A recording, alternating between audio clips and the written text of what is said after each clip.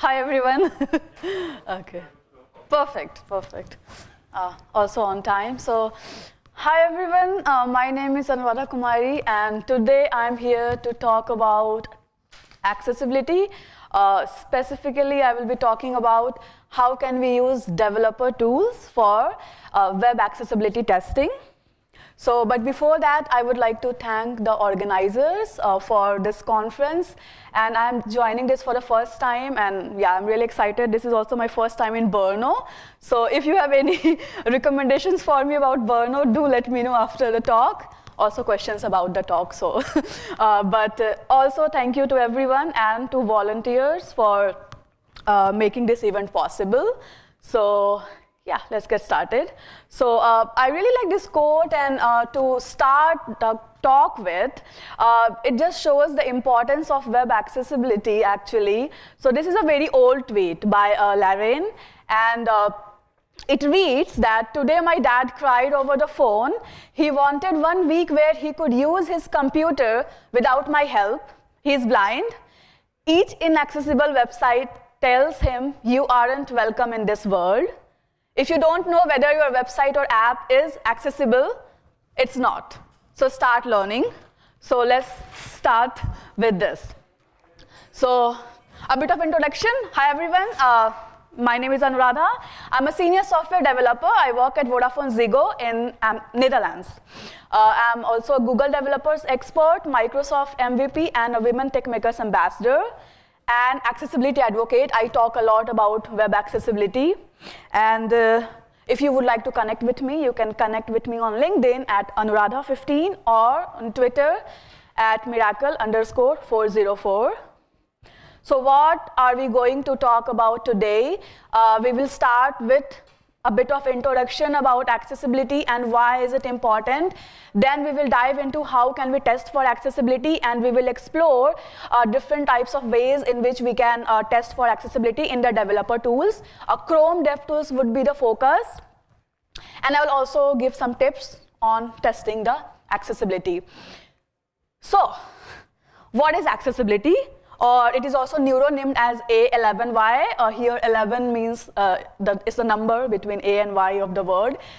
It means making resources and services usable by everyone regardless of their abilities or disabilities. So why is accessibility important? Because whatever we are building, we build it for our users. So it's important that all our users can use our websites and applications. But when we are building it, we tend to forget that our users can be very diverse. So usually what we do is we test in a very certain way, in a very focused way, and we think in a very focused way. And so we tend to miss the diversity of our users, which harms the inclusion of our websites and applications. As per WHO, World Health Organization, around 15% of the world's population lives with some form of disability, and it translates to 1 billion, and I'm sure it's a bit more than that, so it's a bit old data as well. So there are different types of disabilities, and they are broadly categorized into like visual, auditory, motor, cognitive.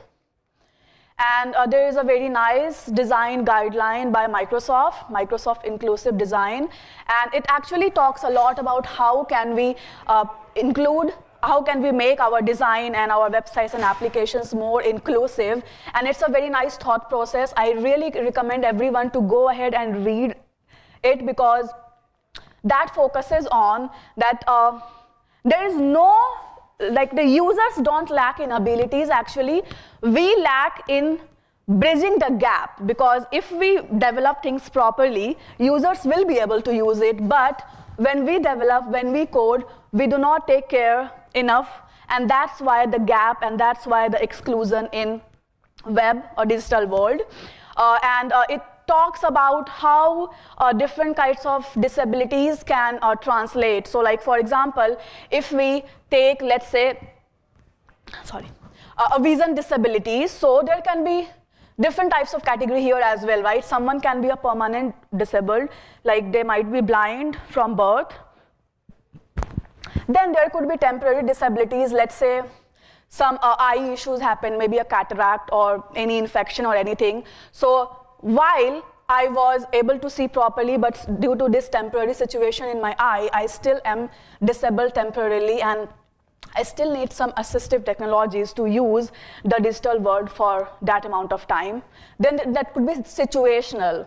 So a good example is, let's say we are using a mobile in bright sun outside, okay? So we are trying to navigate somewhere and we are using mobile, but the contrast may be not good enough, and so we are not able to see things properly on your mobile when we are out. So this is situational. I can see perfectly fine when I'm inside, but due to the situation, due to that bright sunlight, and because the contrast was not proper of that website, I was still not able to access all the information or things that I wanted to access. So this translates to all different kinds of disabilities. So since there are different types of disabilities, so there are different ways in which we can access the web. First is keyboard. So keyboard is a kind of assistive technologies as well. Yes, we use it most of the times, but also there are some users who are only dependent on the keyboards. Like they don't use mouse or the touchpads or anything due to different kinds of disabilities, so they are totally reliant on keyboards. So we need to ensure that whatever we are developing is totally accessible with keyboard as well. Then there are voiceovers or screen readers. So for every machines, like every laptop or every mobile, we have an inbuilt voiceover or screen reader. So many users use it, and so whatever we create needs to be accessible to all these different types of assistive technologies. Then this is kind of a bit complicated one, but this is Braille display. So here, let's say whatever is on our website, it gets translated into Braille display, and the user can touch it and understand that what is on the screen. So there are different kinds of things. I just wanted to show a few of these. Now, to the main point, how can we test for accessibility? There are multiple ways in which we can test. I'm going to focus first on very specific browser tools, but we should be able to test, like whenever we are testing, we should unplug mouse or something, and we should test just using keyboard. We should also test using screen readers. Then there are different tools and extensions which come with every browser. So that, and also by default in browsers, we have certain tools, developer tools, which we can use to test and actually debug. So this is more of the focus on when we are developing something, how can we debug for some issues as well, and how can we understand. So let's see, developer tools. So now I will use my keyboard because demo.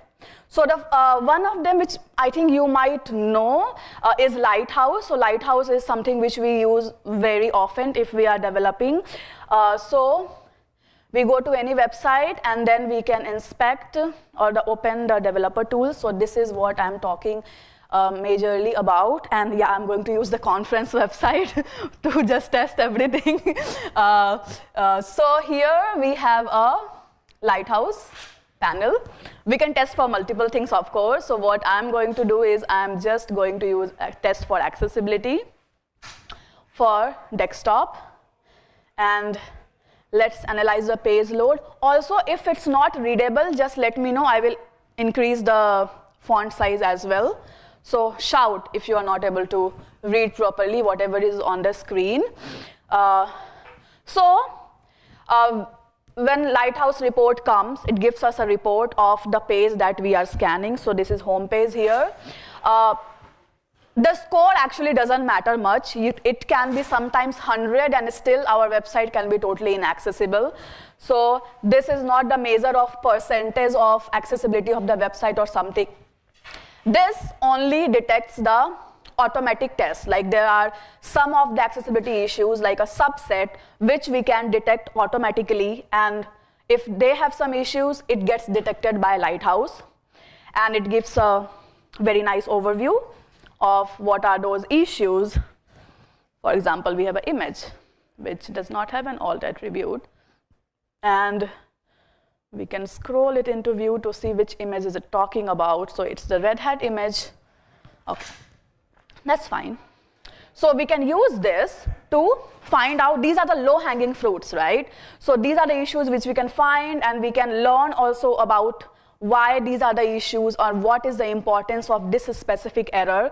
How can we fix it? We can understand more about this, read, and fix it in the proper way. So this is all that Lighthouse does, right? But this is not what we are going to focus today. This is just the starting point that here we start from. Like, this is something which we all use, we can use. But again, just want to focus that, because I see many people focusing on the number. Don't focus on the number. It should be 100, yes, but it doesn't mean that 100% accessibility.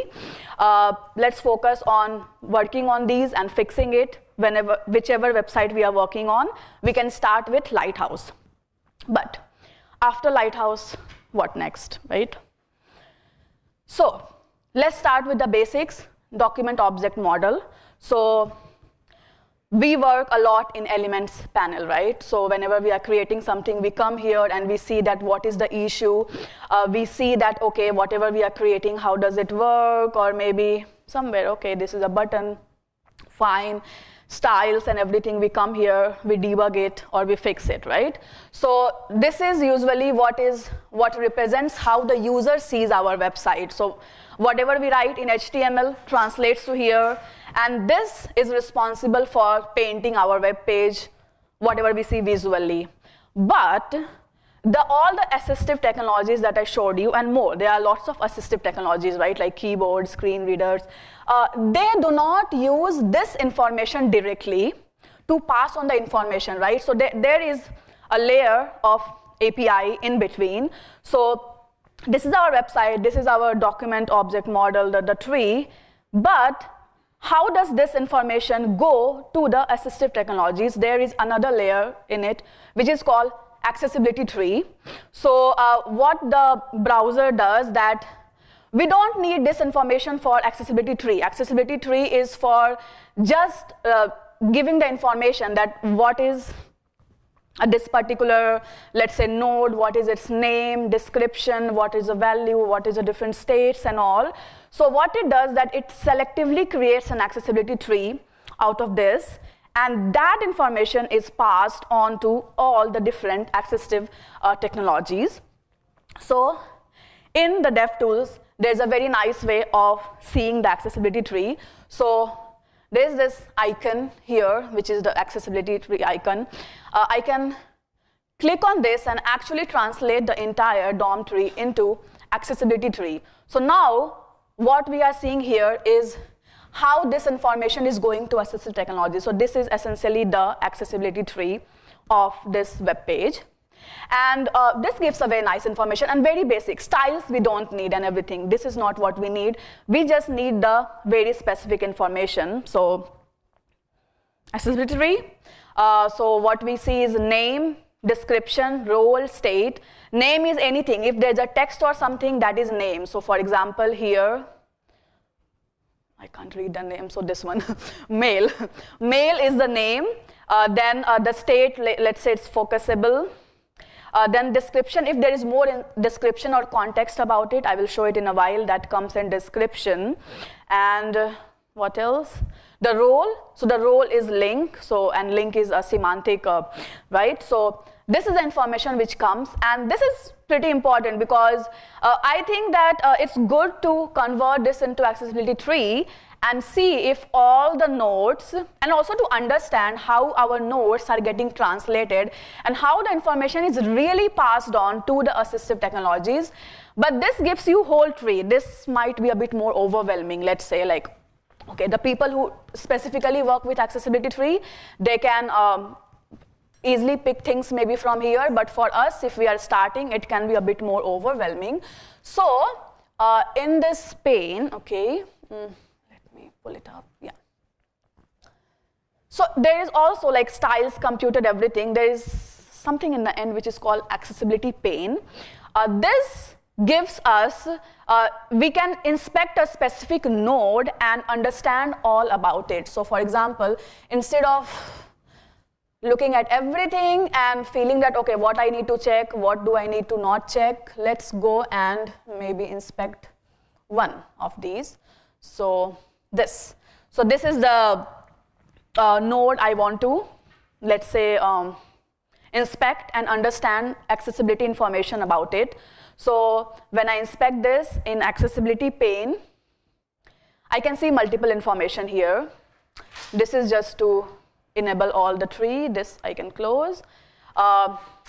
Let's go with this information. So this is the main information: name, male. Why? Because it also gives us how did it derive that value from. For example, here there are multiple ways in which name can be derived, and how did it derive. So there was a title, but there was a contents, and this also gives you a hierarchy that which one will be more preferred, so which has higher priority. So if we have multiple things, ABC, XYZ and everything, so which one gets preferred. So here contents get preferred, and contents comes from image because we have an image, and here how does the name come from? Because we have alternative text on this image.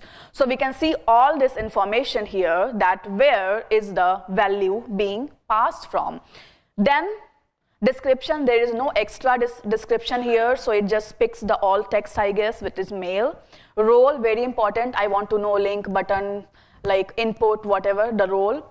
Then focusable, yes, it's a link, so it is focusable, and we have no extra values on it, like maybe tab index -1 or something. Sometimes it can be like that, and then it makes it not focusable and everything. So this.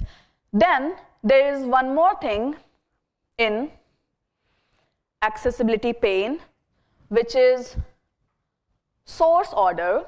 So we can, like, let's say if I get a parent. So source order, one thing which I think is lacking, I would love to see the source order of the entire page, which is like how when you tab, what is the order of tab. So when the user is tabbing through keyboard, it shouldn't be like it's going from header to footer, then something like it should be linear and it should be understandable, right? Sometimes we write styles and everything, and then we put one thing before other. Like with style we can do anything. We can put footer before header in HTML and still the footer appears in the end in our web page, right?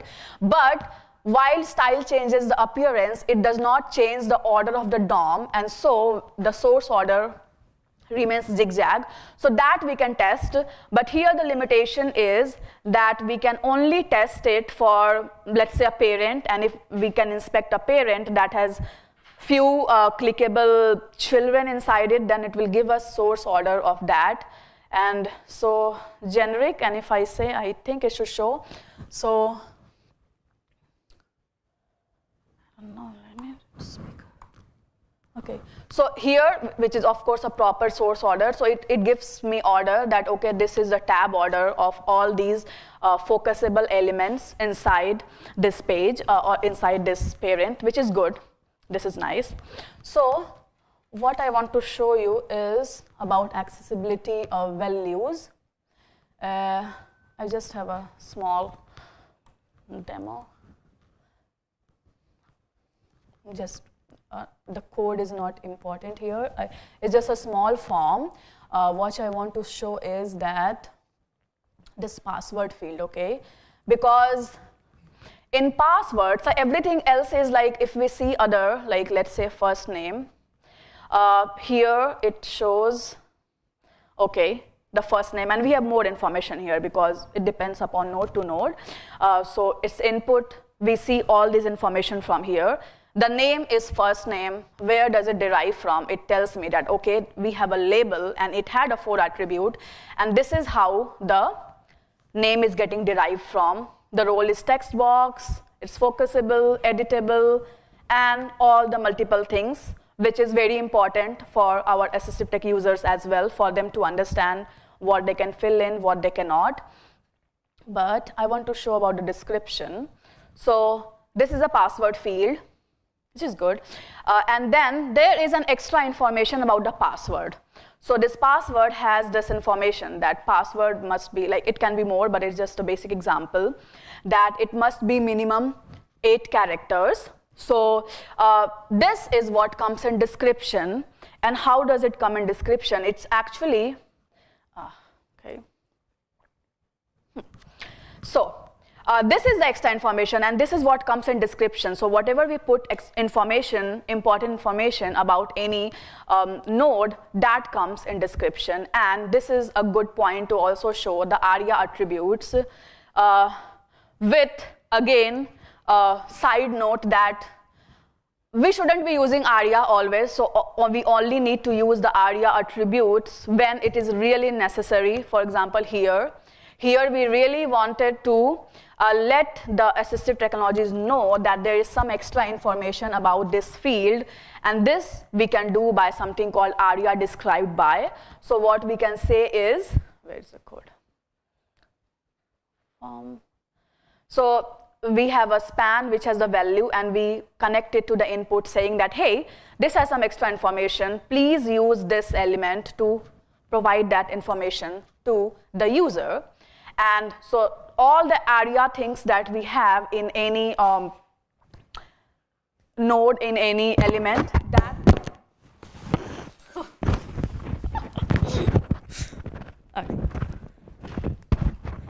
okay,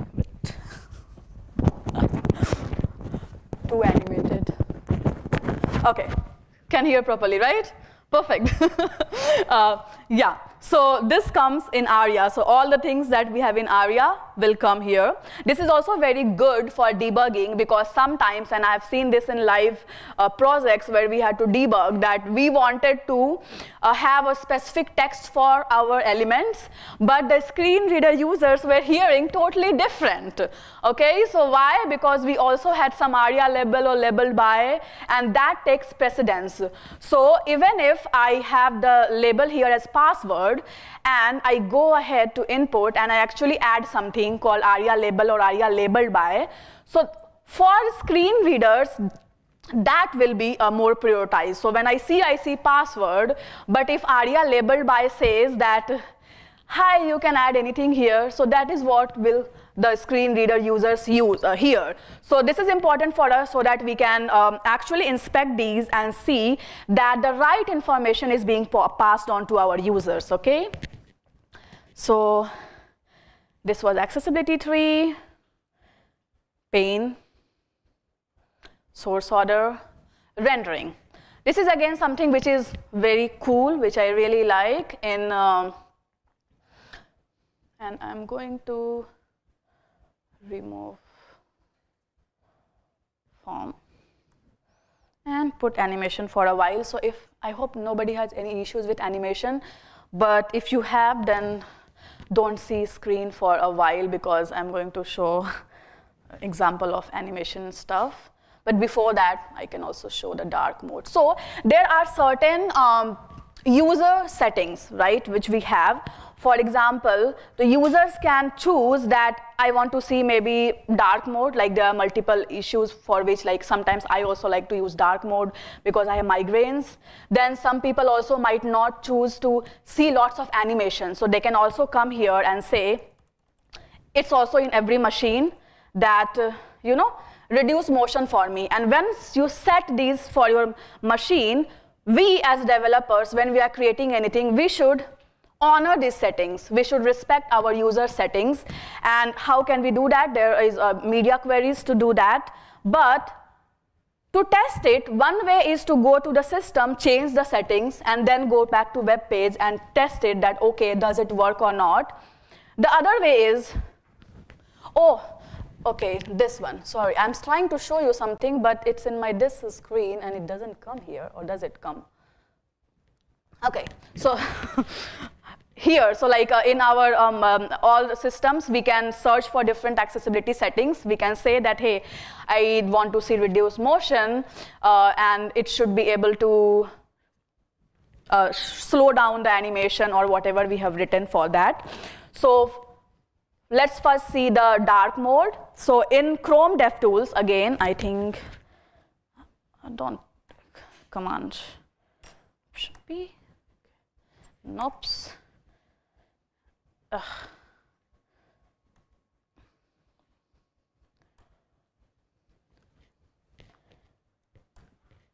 Okay, come on. I forgot the rendering rendering, what do you call it, shortcut, Chrome DevTools. Wow. Anyways, yeah, Command-Shift-P, what was I pressing? Anyways, let's see. Oh, Command-Shift-P, I'm pressing Command-Option-P. Okay, Command-Shift-P in Mac, and there should be something different for Windows. Here we can say rendering, and it actually shows a lots of things to us, and here we can actually select multiple things. We can emulate different types of color schemes. We can say dark scheme, we can say light scheme, and we can test if whatever we have written code for, does it work or not. Then we can emulate multiple different things, like what I specifically want to show is vision deficiency. We can emulate different types of vision deficiencies for our users. We can how blurred vision, let's say an example of blurred vision, reduced contrast, some types of color blindness like achromatopsia, which is basically just black and white grayscale.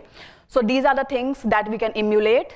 We can emulate them via this, which is the rendering panel. We can also emulate them directly, Command-Shift-P, and we can say emulate, and then we can emulate these from here, okay?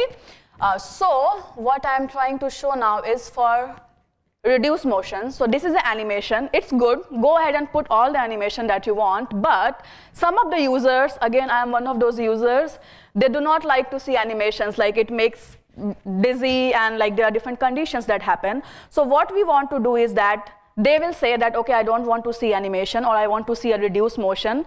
Our job is to respect that settings and write code so that they don't get affected by these. So for example, here, I'm going to say reduce, right? I'm going to emulate this. Nothing happens. Why? Because I did not write the code as such. So there are different ways to write this code, but the specific way is, one of the ways is that don't add animation by default. Add it only when user does not have any preference. Like the user, they say that, okay, I don't have any preference, and so go ahead and add it. So this is what I did. So now if I refresh, so what I have done is that since the animation is added when user has no preference, and since right now I have a preference that I do not want to see motion or reduce motion, so it just stopped. We can also make it little less light, like very subtle, but it depends upon us. But yeah, we need to respect user settings, and these are the ways in which we can test for all these directly from our browser. DevTools, vision deficiencies, conditions, ALI info. I think this is something which you might have seen already. So whenever we inspect something, there is also this, let me see if I can, let me not do that. But if the hover thing, you can see that there is also accessibility information that comes when we are inspecting something. So this is also good information. Sometimes we can directly see it from here as well. 2 more minutes. Some bonus tips. So this is about, let's say that when we are debugging something, and I am going to come to this app, which is, I have been using this to demo how inaccessible websites can be for more than a year now. It still remains inaccessible, so I can still show. Let's say, for example, here, let me tab through things. I'm going to tab, but we don't see focus anywhere, right? Like, so how can we emulate it? So like, and how I can see that what is really the issue. So these are just the bonus tips, but I think I will go at least 1 minute over, but okay. So in styles, we can say hover, and we can use focus or something to actually focus that here and see that what are the styles, which are the culprit. Here, outline none is the culprit. So these are some of the ways in which we can actually debug for some of the issues. One of the ways is, which I really like, is when you are using a screen reader or something, just go to the body, right? And say that, just apply a filter, so that sometimes when we are using a screen reader or something, still, since we can see things, we still sometimes get that information, and we might not really be that aware that, okay, this might be an issue, so we can blur something and then try to go through a screen reader or something and to emulate a better you know, like blurred vision or something.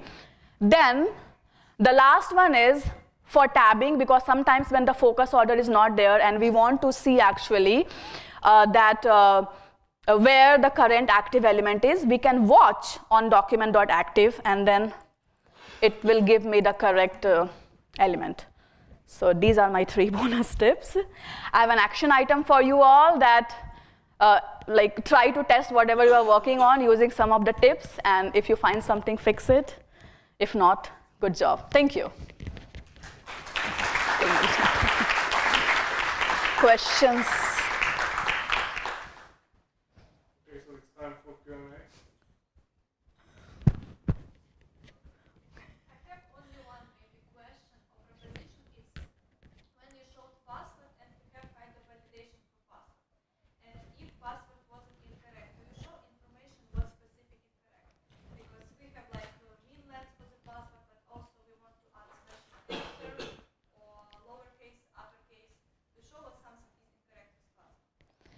Yeah, so you are asking how can we show when the password is incorrect, how do we show that information to the users? Yeah, because I think it's kind of tricky line between security and between accessibility. Yeah. You know that in general we say show less information for the hackers. For example, if username password incorrect, doesn't say that username is incorrect. It says that credentials is not correct. Yes, what was incorrect. Yeah. But for this kind of user, it's more compatible to say what specifically is incorrect. So it's like a kind of thin line. Okay, so the question is like, what is the right way of showing if the password is incorrect, because we also want to make things secure for the user. I think it's totally valid. With accessibility, the thing is that when we are showing the error, that whatever the error is, let's think security, and we say that, hey, either username or password is incorrect, please check or try again, right? So we don't give specific information, of course, like showing or making things accessible doesn't mean that we are trying to make something insecure. But the point with accessibility is that when, let's say, there is an issue with the form, okay, when the users who can see it, right, when the users who can see it, they can still see that there is an error. So maybe there is an error below, like here, that, okay, something was wrong. For accessibility, the thing is that that should also be read out to the, let's say, screen reader user. So like kind of a ARIA live reason. So for accessibility, we don't need to change the message. The point is to let the message known to all the users, not only visual users. So the user who cannot see should still be able to hear that what was the error. So that is what we are trying to include them also. The message can totally be secure or whatever we are trying to say, like it can remain same for both. But the thing is, it should be like accessible to our users, like all users. So for that, I think for errors, we use something called ARIA Live. So when the message shows here, it gets inserted into a, let's say, element, which is read out loud to the user. And if we don't use it, it can be a big error or a success or anything, but the users who cannot see the screen, they would not understand that what is the status. So that is the only thing. Does it make sense? Yeah. Okay, perfect. Thank you. Any more questions? That's cool. Okay, so if you have any questions later also, you can always connect with me on LinkedIn or something, or ask me later. But thank you.